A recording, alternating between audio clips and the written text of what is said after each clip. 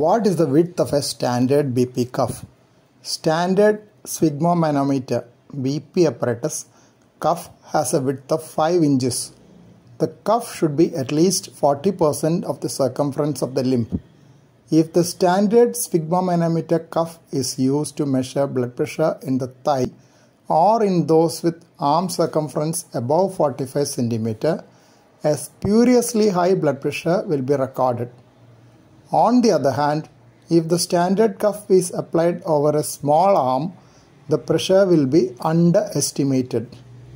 Infants require a cuff size of around 1.5 inches and young children a cuff size of 3 inches. Obese adults will need an 8-inch cuff.